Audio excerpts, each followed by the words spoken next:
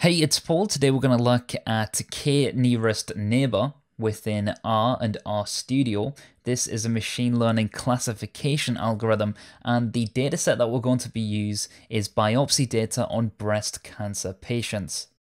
This is an assessment of 699 patients.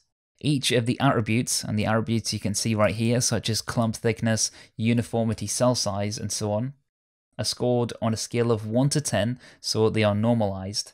And we have a classification of either benign or malignant. So our algorithm is going to try and determine whether the dataset, for example, the test set, can correctly classify that result. So hopefully we should be able to get a decent sized classification.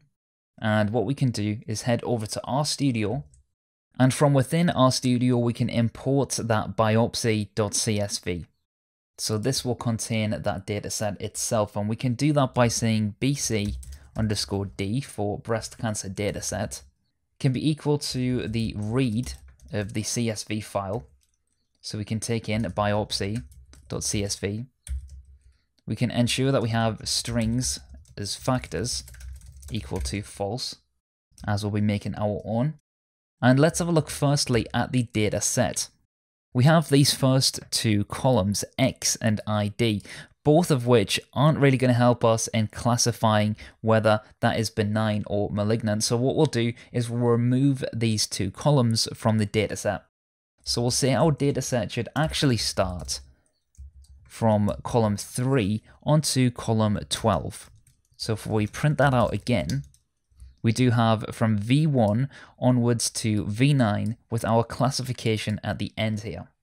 Let's make a factor for that classification. So we can say the class with the levels of combined benign and malignant should have the label of benign and malignant.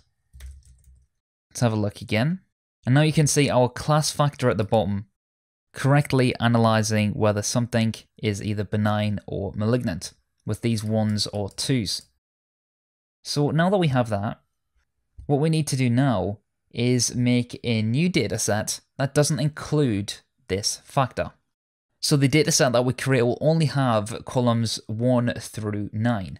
So we can say that the dataset that we want to use, maybe we'll call it BC, is equal to bc_d from 1 to 9. So if we take a look at BC, we do only have 1 through 9. And now we can set aside some training data. So I'm going to set aside 583, so that should leave us with 100 to test with. And we can do that by making some training data from 1 to 583 and including the comma so that we include everything. As you can see, we now have bc_train. And if we did the same for test for bc 584 to 683, we have 100 test data and 583 training data. So now we need to match the labels for either benign or malignant for them training and test datasets. So we can say bc train labels, and that can be from bc_d, because that's the classification set, from 1 to 583, and we only want the column 10. So that's the classification column. So let's add that. Let's also add the test labels from bc_d from 584 to 683, column 10. So that's the classification once again, but this time for the test set. We're all set up now to start our K Nearest Neighbour algorithm. What we have to do is install the classification package with R. So I'm going to use install.packages, and we're going to pass in class here. We can add this to the project using library class. That will allow us to use the class methods. And now we need to create a prediction. So we can say bc test prediction, and that can be equal to the K Nearest Neighbour with the training set of BC underscore train, the test set of BC underscore test, the labels of BC train labels, and then we need a K. Now, it's a good idea to hover around the square root, and the K that I'm going to use in this scenario is around 24, so we could approximate 24, 26, around that area, but it's up to you. You should try some different values depending on the results that we get. So I'm going to opt for 24, and then what we can do now is compare the prediction to the dataset. So for that, I'm going to use something called gmodels. So we'll install packages, gmodels, and we'll add this to the project with library gmodels. And then we can make a new cross table with the X of BC test labels, so the X of our test labels, versus the Y, which is our BC test prediction.